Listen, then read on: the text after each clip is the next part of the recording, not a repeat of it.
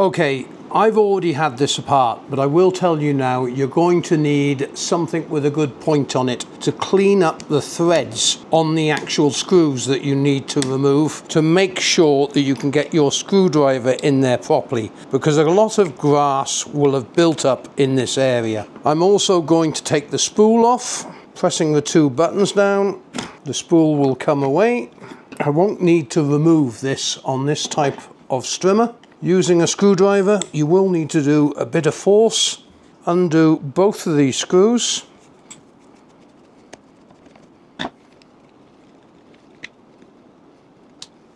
Once you've got them off, you'll be able to lift up the guard and put it away. There is a chunk out of this guard, but really he'll manage without it. And then if we look on the side here, be careful of any little nuts or anything that fall out.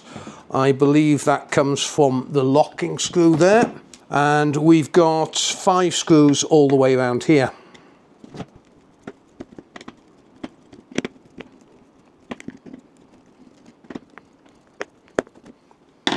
Once those are undone,